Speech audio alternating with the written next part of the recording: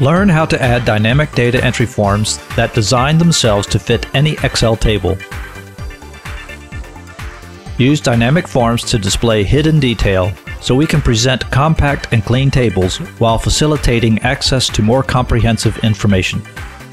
Use BXL's dynamic form to display specific rows from tables in other worksheets. BXL's dynamic form uses your table's data validation to display input messages and validation lists. BXL's free dynamic form add-in instantly provides form-based display over any Excel table. All code is unprotected and fully documented to help new VBA developers create their own dynamic forms.